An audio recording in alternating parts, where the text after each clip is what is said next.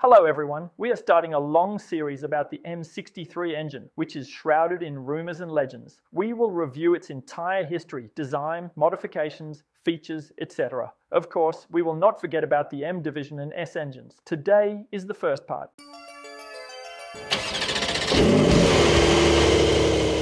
The M63 was released in 2008 and remains in production in 2021. However, the modern N63 is almost entirely a different engine compared to 13 years ago. In fact, the only thing that hasn't changed is that it remains a V8 engine with twin turbocharging and a 4.4 litre displacement. And to really understand whether it's worth buying a modern N63, whether the company has been able to eliminate all the problems of the first engines, one needs at least to understand the design of the very first engine and then to trace the changes that the designers made with each update. So if you suddenly think it's not important what happened 13 years ago, I would still recommend watching all the videos that will be about the design of the very first N63 to stop building theories and listening to legends and understand for yourself how good or not the newest N63 is. Since I already have almost 80 pages of text just about the first version of the engine, and this clearly won't fit in a 10-15 minute talk, the information will be given gradually. In this part, we will consider the basic design of the engine and its fundamental differences from its predecessor.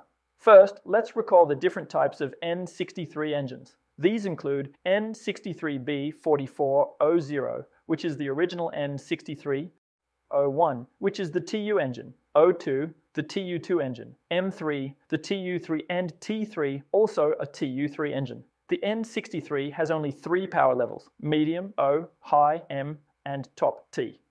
Finally, the last digit represents technical updates. 0, original design, 1, technical update 1, 2, technical update 2, and so on. The number simply represents the number of technical updates since the original design. Okay, we got a bit sidetracked, and now let's go back to the very beginning, specifically to the very first BMW N63 B4400.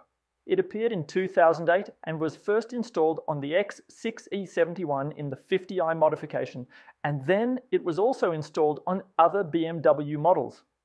It is worth noting that BMW had a huge experience with V8 engines.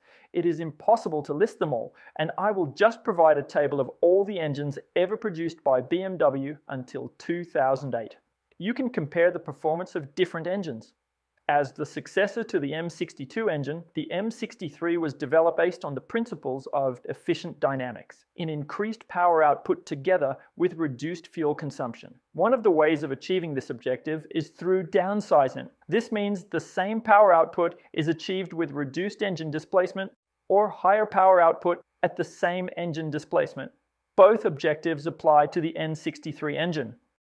Compared to the N62, the power output has been boosted while decreasing the engine displacement. The N63 is the first engine worldwide to feature an optimized package involving the integration of the turbocharger and the main near-engine catalytic converters in the V space, with the aim of achieving the demanding performance objectives in connection with optimum package and weight. The exhaust turbochargers and the catalytic converters have been placed in the V space between the cylinder banks, resulting in the intake and exhaust ports changing places. With short pipe lengths and larger cross sections, this arrangement minimizes the pressure losses on the intake and exhaust side. For a detailed look at the hot V design, you can watch this video, and at the same time, you can see that such a decision was not a mistake by BMW, and other car manufacturers started to use it as well. The following chart will point out some of the differences where the N63 is unique and distinct. New development. This is a system or component which has never been used previously on a BMW engine. New design. This is a system or component which has been specifically developed for the N63 engine, but does not represent a technical innovation. Technology carried over from N54. This represents technology already known from the N54 engine and adapted to the N63. As you can see, the list is quite impressive and has almost nothing in common with the previous N62. The engine housing components, including the cylinder head cover, crankcase, and oil pan, have been newly developed. The most distinctive new feature on the cylinder head of the N63 engine is the inverse arrangement of the intake and exhaust ports. Crankshaft drive system includes the crankshaft, which has reduced weight while maintaining sufficient strength. The N63 engine uses Vanos, which is carried over from N52. No valvetronic is used. New tooth roller chain is used in the timing gear. The belt drive uses the elast drive belt, but is characterized by a new tensioning system for the AC compressor. A volumetrically controlled oil pump is used for the N63 engine. In addition to a conventional coolant pump, the N63 engine uses an auxiliary electric cooling pump for cooling of the turbochargers. There is also an additional cooling circuit for the water-cooled intercoolers with its own electric coolant amp and heat exchangers. Due to the arrangement, if the turbochargers in the V-space and the indirect charge air cooling, the intake and exhaust systems are completely reconfigured. A bi-turbocharging system has been carried over from the N54 engine. A two-stage vacuum pump similar to that used on the N62TU engine. The HPI injection system from the N54 engine has been adapted to the V8 N63. The design of the high-pressure pump is largely similar to that of the N43 engines. The N63 engine is equipped with a new engine control unit and new oxygen sensors. Compared to its predecessor, the N62TU, the new N63 engine is characterized by distinctly higher output. You can see the comparison of characteristics with the N62 on the graph and in the table.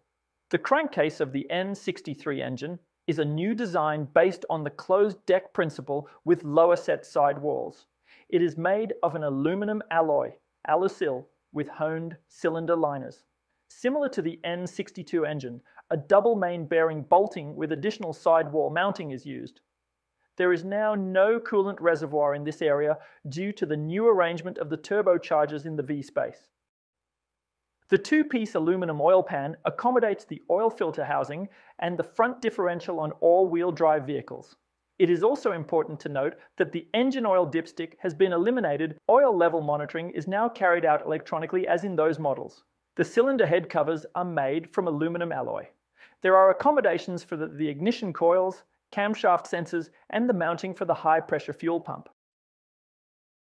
Cyclone separators are contained within the cylinder head covers as removable plastic components.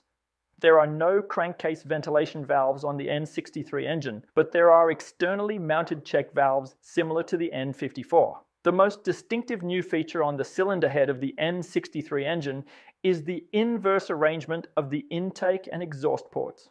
At the same time, optimized crossflow through the coolant jacket from the intake to exhaust side has been achieved. The intake port features a trailing edge for creating more intensive charge movement. The fuel injectors and spark plugs are arranged transversely adjacent to each other in the center of the combustion chamber roof. There is now only one non-return valve for the oil circuit integrated in the cylinder head. The two non-return valves that were used for Vanos are now integrated in the Vanos unit. To reduce weight, the main bearing diameters of the crankshaft have been reduced from 70 to 65 millimeters. The crankshaft is a forged steel unit and contains an integrated sprocket for the oil pump. The oil pump is driven by the crankshaft on the flywheel side. The sprocket is built directly into the crankshaft. A newly developed tooth roller chain is used per cylinder bank to drive the camshafts. This chain combines the advantages of a tooth-type chain and a roller chain that is high resistance to wear and low running noise. The chain tensioners, tensioning and slide rails are common parts for both cylinder banks. The oil spray nozzles are integrated in the chain tensioners.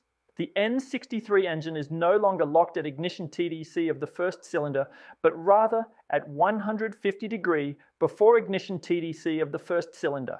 To block off the engine, a special tool is placed on the torsional vibration damper, thus forming the reference for the plug mandrel to the crankcase. The lubrication system utilizes the same volumetric flow-controlled oil pump as seen on the six-cylinder N52/N54 engine. This type of oil pump offers the same reduction in fuel consumption as on past designs.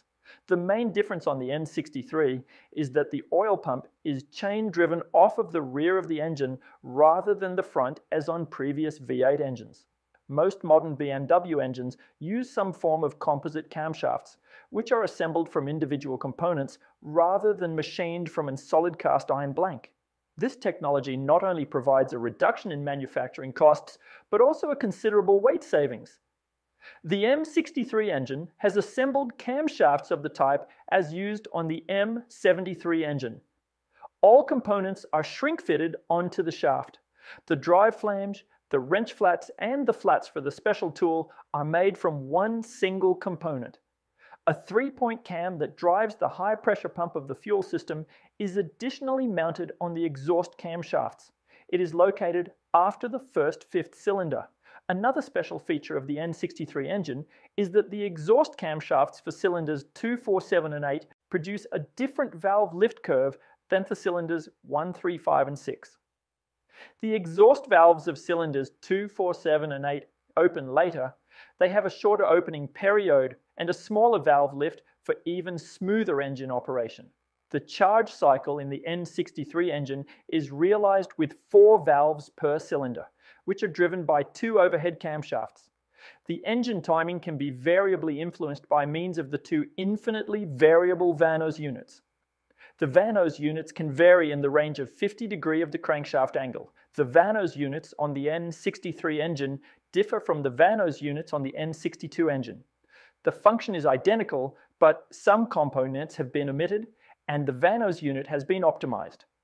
On the N63 engine, the individual vanes of the Vanos unit are no longer individual parts, but rather they have been further developed to form an oscillating rotor, as on the N52 engine. The torsion spring integrated in the N62 Vanos unit is now designed as a coil spring accommodated on the front of the N63 Vanos unit, protected by a plastic cover.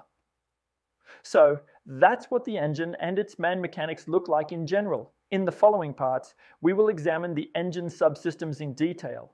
We will figure out the oil system, cooling, ventilation, supercharging, fuel system, mounted equipment, and electronics. Thanks everyone for watching and see you soon. Bye.